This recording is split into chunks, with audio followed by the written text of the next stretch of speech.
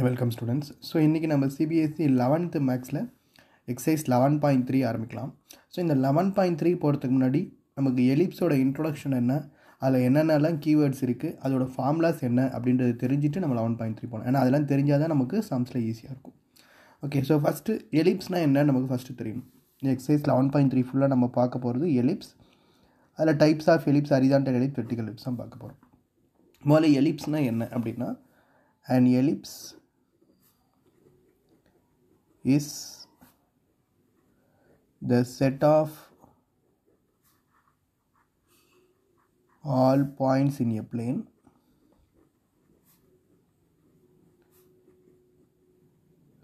the sum of whose distance from two fixed points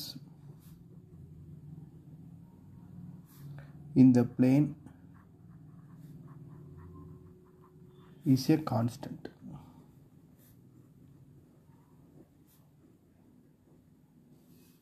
Okay, so ellipse என்றது என்னன்னா first set of all points in the plane. ஒரு பிளேனில் இருக்கிற எல்லா பாயிண்ட்ஸும் வரும். The sum of whose distance from the two fixed points is a constant. அது என்ன two fixed points? அந்த two fixed point பேர் தான் நம்ம என்னன்னு சொல்லுவோம்னா foci. நான் டயக்ராமில் எக்ஸ்பிளைன் பண்ணுறேன், முதல்ல இது என்னன்றது தெரிஞ்சுக்கோங்க. ஸோ இது மாதிரி இருக்குது எலிப்ஸ். ஓகே, ஸோ இது வந்து foci F1. ஸோ இது foci F2. So ellipse is the set of all points in a plane. So 1, 2, 3. So P1, P2, P3. So the set of all points in a plane, the sum of whose distance from two fixed point. Okay, so from two fixed point என்ன வரும்னா P1 into F1 plus P1 into F2. Okay, so P1 into F1 plus P1 into F2. So இதுக்கு எது எப்படி ஈக்குவலாக இருக்கும், P2 into F1. So P2 into F1 plus P2 into F2 plus next P3 into F1. So equal. So P3 into F1 plus P3 into F2. So இது ஈக்குவலாக இருக்கும். So ellipse அப்படின்றது எப்படி ஃபார்ம் ஆகுதுன்னா, set of all points in A plane. So பிளேனில் இருக்கிற set of all points, the some of whose distance from fixed points in the plane. So fixed points in the plane is a constant. The some of whose distance from two fixed points. Two fixed points என்னது, த some of whose distance two fixed பாயிண்ட்னா P1 into F1 plus P1 into F2. So இதை ரெண்டு add பண்ணி வர value அடுத்து எதுக்கு ஈக்குவலாக இருக்கும், P2 into F1 plus P2 into F2. அடுத்து எதுக்கு ஈக்குவலாக இருக்கும், P3 into F1 plus P3 into F2. So இது மாதிரி இது ஈக்குவலாக இருக்கும்போது இந்த பிளேனில் ஃபார்ம் ஆகிறது தான் நமக்கு என்னது எலிப்ஸ் அப்படின்றது. சரிங்களா? ஸோ இப்போ இந்த எலிப்ஸில் என்னென்ன டேர்ம்ஸ்லாம் நம்ம யூஸ் பண்ணுறோம் அப்படின்னு பார்த்தீங்கன்னா, இப்போ இந்த மாதிரி ஒரு எலிப்ஸ் இருக்குது. இதில் டூ டைப்ஸ் ஆஃப் இருக்குது, ஹரிசாண்டல் ஒன்று, வெர்டிக்கல் ஒன்று. அது இருக்கட்டும் செப்பரேட்டாக. நம்ம அதுக்கு முன்னாடி என்னென்ன கீவேர்ட்ஸ் யூஸ் பண்ணுறோன்றதை பார்த்துடலாம். ஸோ இது F1, ஸோ இது F2. ஸோ இது வந்து நமக்கு O சென்டர். ஓகே, ஸோ இது A, ஸோ இது B, so C, so D. So இந்த mid point of line segment தான் நம்ம என்ன சொல்லுவோம், சென்டர். அது நமக்கு தெரியும். So the mid point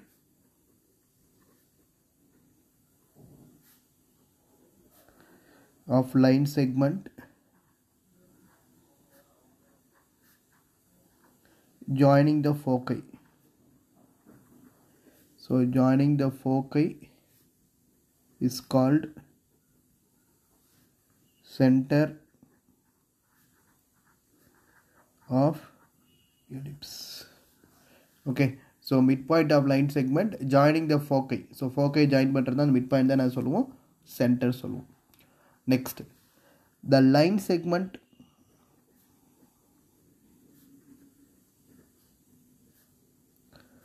through the foci through the foci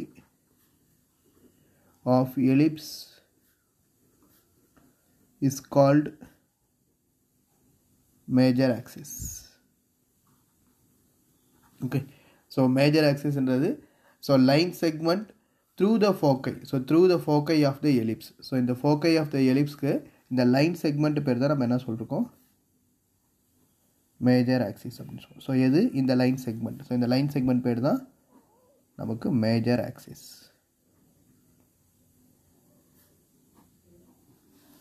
Okay, so the line segment through the center, so line segment through the foci, so through the foci of an ellipse, line segment through the foci of an ellipse பேர் தான் major axis. line segment through the center and perpendicular to the major axis, so இதுதான், so இது வந்து major axis. so இந்த part CD என்றது minor axis. so perpendicular to major axis அப்படின்றது தான் minor axis. so இது பேரு minor axis. so the line segment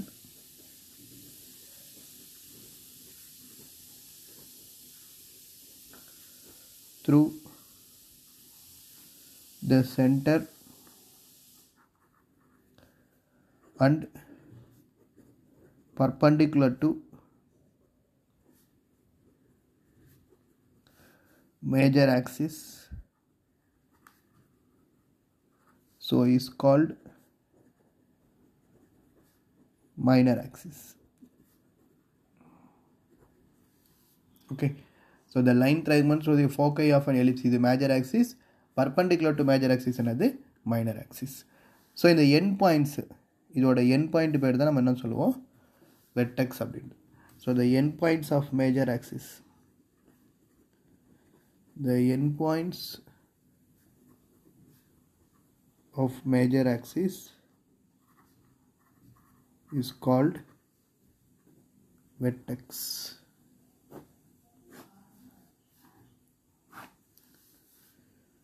okay, so the length of major axis, இந்த major axis இருக்கு பாத்தீங்களா, இதோட total length நமக்கு என்னது எப்பயுமே 2a. so இந்த length total length வந்து உங்களுக்கு so 2a. okay, so இந்த 2a என்றது இதுல பாதின்றது நமக்கு செமி மேஜர் ஆக்சிஸ், இது a இது a ன்னு பிரிச்சுப்போம். ஏன்னா டோட்டல் லென்த்தோட மேஜர் ஆக்சிஸ் 2a, இந்த OA என்றது செமி மேஜர் ஆக்சிஸ். இந்த செமி மேஜர் ஆக்சிஸ் என்றது எப்படி பிரிப்போம், இது a, ஸோ இது a தனித்தனியாக பிரிச்சிருப்போம். அதே மாதிரி லென்த் ஆஃப் மைனர் ஆக்சிஸ்ன்றது டோட்டலாக 2b, இதில் பாதியாக நம்ம பிரிக்கிறது செமி மைனர் ஆக்சிஸ், இது b, ஸோ இது bன்னு பிரிச்சுப்போம், தனித்தனியாக பிரிச்சுப்போம் அவ்வளோதான். சரிங்களா? So next relation between semi major axis, semi minor axis and focus, அந்த ஃபார்முலா உங்களுக்கு தெரியும், அந்த ஃபார்முலாவை யூஸ் பண்ணுவோம். சரிங்களா? Next relation between semi major axis, semi minor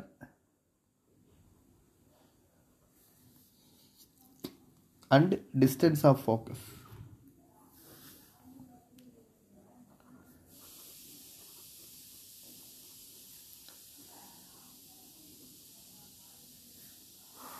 okay, so இதோட டோட்டல் ரிலேஷன் மட்டும் நான் என்னன்னு சொல்கிறேன். ஸோ ரிலேஷன் வந்து c is equal to root of a square minus b squareனாலும் சரி, or c square இல்லாட்டி c square equal to a square minus b square, இது எப்படி வந்தாலும் வரும். பட் மேக்ஸிமம் நம்ம இந்த ஃபார்முலா தான் ப்ராப்ளம்ஸில் யூஸ் பண்ணுவோம். So relation between semi major axis, semi minor axis and focus. So இதோட ரிலேஷன் தான் டோட்டலாக நமக்கு c square is equal to a square minus b square. Okay, so இல்லாட்டி c equal to root of a square minus b ஸ்கொயர்னு சொல்லுவோம். இதில் இப்போ 2 different types of ellipse இருக்குது. ஒன்று வந்து ஹரிசாண்டல் எலிப்ஸ், இன்னொன்று வெர்டிக்கல் எலிப்ஸ். இந்த ஹரிசாண்டல் எலிப்ஸ்க்கு வெர்டிக்கல் எலிப்ஸ்க்கு ஃபார்முலா என்னன்னு தெரிஞ்சுக்கிட்டோம் அப்படின்னா இன்ட்ரோடக்ஷன் அவ்வளோதான். இதுக்கப்புறம் டேரெக்டாக நம்ம ப்ராப்ளம் போயிடலாம். So vertical ellipse. Okay, so தனித்தனியாக முதல்ல பிரிச்சுட்டு அதோட ஃபார்முலா எழுதலாம். கிட்டத்தட்ட மேக்ஸிமம் நம்பர் ஆஃப் ஃபார்முலாஸ் நிறைய ஒன்றா தான் வரும். ஒரு சில இம்பார்ட்டன்ட் ஃபார்முலாஸ் மட்டும்தான் உங்களுக்கு வேரி ஆகும். ஸோ இப்போ first horizontal ellipse. So horizontal ellipse diagram எப்படி வரும் உங்களுக்கு? ஸோ இதுதான் horizontal ellipse. So A B. Okay, x x dash y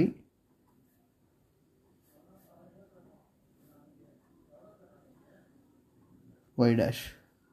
Okay, so first equation of ellipse. So equation of ellipse. So horizontal ellipse ku equation of ellipse first என்னது x square by a square plus y square by b square equal to 1. First, so இது length of semi major axis, இது length of semi minor axis. First, இதே vertical ellipse கூட compare பண்ணலாம். So vertical ellipse.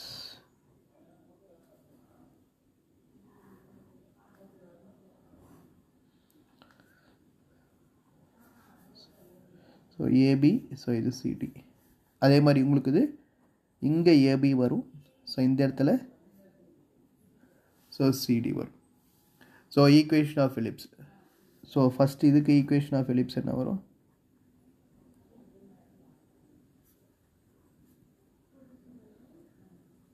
Equal to x square by b square plus y square by a square equal to 1. So இதுக்கு equation of ellipse என்னது x square by a square plus y square by b square equal to 1. Vertical ellipse equation x square by b square தான் first வரும். ஏன்னா b square தான் உங்களுக்கு எப்படி இருக்கு semi major axisல இருக்கு. a square அப்படின்றது minor axisல இருக்கு. So x square by b square plus y square by a square equal to 1. Next, coordinates of focus.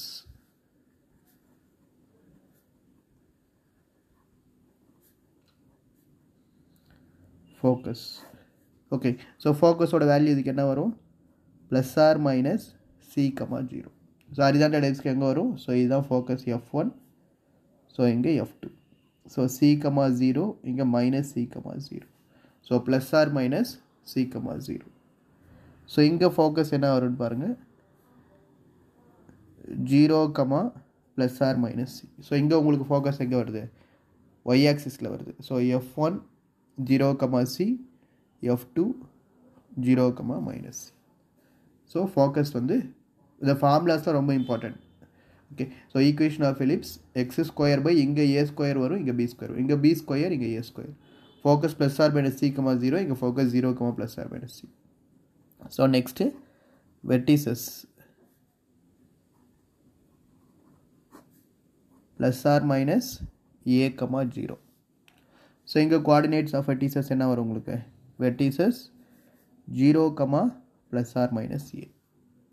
அதே மாதிரி major axis lies on x axis. So major axis x axisல இருந்ததுன்னா அது பேர் horizontal ellipse. So major axis இதுதான் major axis AB என்றது major axis. So major axis lies on y axisல இருந்தா அது பேர் vertical ellipse. அதே மாதிரி a square க்கு denominatorல first வருது உங்களுக்கு அப்படினா ஃபர்ஸ்ட்மே horizontal ellipse. இங்க b square.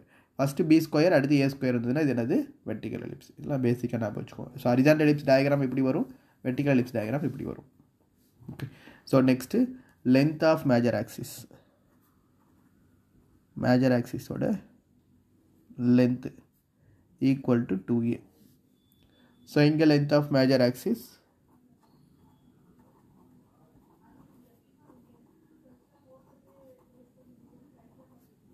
2a. Next length of minor axis. இது வந்து உங்களுக்கு எல்லாமே சேமா தான் வரும். Length of minor axis இங்கேயுமே minor axis ஓட length வந்து 2b. So இங்கேயுமே minor axis ஓட length வந்து என்னது so 2b. Next eccentricity. So eccentricity ஓட formula c by a. So இங்கேயும் eccentricity c by a. Eccentricity னா என்னன்றது ஃபர்ஸ்ட் தெரிஞ்சுக்கோங்க. Eccentricity என்றது distance of the ratio வந்து என்னன்னா distance of the center of ellipse to the foci, one foci of the so okay, so distance from the center of the ellipse to one of the foci and to the one of the vertices of the ellipse. Okay, so அப்ப என்ன meaning அப்படினா so ஜெனரலா இப்ப இருக்கு eccentricity னா okay, so distance from the center of the ellipse, ellipse ஓட சென்டர்ல இருந்து okay to one of the foci and one of the vertices. So one of the foci என்னது இங்க and to one of the vertices இங்க. Okay so இதோட டிஸ்டன்ஸை நம்ம என்னன்னு சொல்லுவோம்னா எசென்ட்ரிசிட்டி ஸோ ஒரு எலிப்ஸ் இருக்குது அப்படின்னா distance from the centre of the எலிப்ஸ்லேருந்து to the ஃபோக்கை and to the vertices so ஃபோக்கைக்கும் சென்டர்லேருந்து ஃபோக்கைக்கும் வெட்டிசஸ்க்கும் உள்ள டிஸ்டன்ஸாக உங்களுக்கு என்னது ரேஷியோவில் எழுதுறது எசென்ட்ரிசிட்டின்னு சொல்லுவோம் ஸோ இங்கேயும் எசென்ட்ரிசிட்டி என்னது C/A. நெக்ஸ்ட் லாஸ்ட்டாக latest rectum so latest rectum ரெண்டுத்துக்குமே காமன் தான் so L is equal to 2B² so இங்கேயும் L is equal to 2B² A. So latest rectum அப்படின்றது line segment perpendicular to the major axis through any of the ஃபோக்கை and the N points of the ellipse okay so இந்த latest ரெக்டம்ன்றது இப்போ இந்த இடத்துல ஒரு ellipse draw பண்ணுறோம்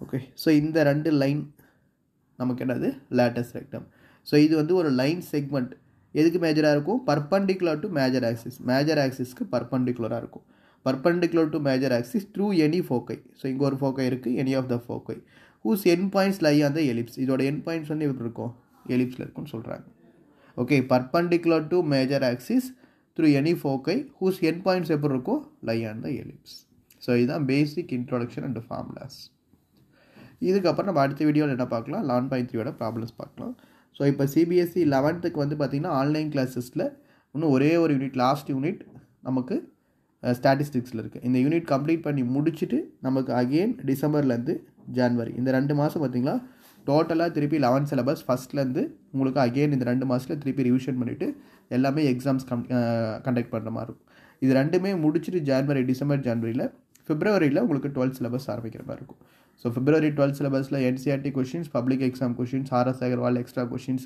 இது எல்லாமே நம்ம டோட்டலாக 10 monthஸில் கம்ப்ளீட் பண்ணிட்டு 30% ரிவிஷன் 50% ரிவிஷன் ஃபைனலாக சாம்பிள் கொஷின் பேப்பர் ஒரு 10 to 15 சாம்பிள் கொஷின் பேப்பர் எழுதுகிற மாதிரி இருக்கும் ஸோ இதுக்கு தகுந்த மாதிரி தான் இப்போ நம்ம 11th சிலபஸ் ரிவிஷன் ஏன்னா இப்போ 11th சிலபஸ் ஏன் நம்ம 2 வாட்டி பண்ணுறோம் ஃபஸ்ட்டு ஒரு சிலபஸ் முடிச்சுட்டு ரிவிஷன்னா இது என்ட்ரன்ஸில் உங்களுக்கு வரும் ஸோ இது வரைக்கும் அது 11th படிக்கிறனால இந்த ரிவிஷனில் பார்த்தீங்கன்னா டிசம்பர் ஜான்வரியில் ரிவிஷன் ஃபுல்லாக முடிச்சுட்டு 12th சிலபஸ் ஆரம்பிக்கும் போது உங்களுக்கு ரொம்ப ஈஸியாக இருக்கும் ஓகே ஸோ இன்ட்ரெஸ்டாக இருக்க ஸ்டூடெண்ட்ஸ் அந்த தமிழில் 8610 68483 நம்பருக்கு கால் பண்ணிங்கன்னா டெமோ கிளாஸ் பார்த்து ஜாயின் பண்ணலாம்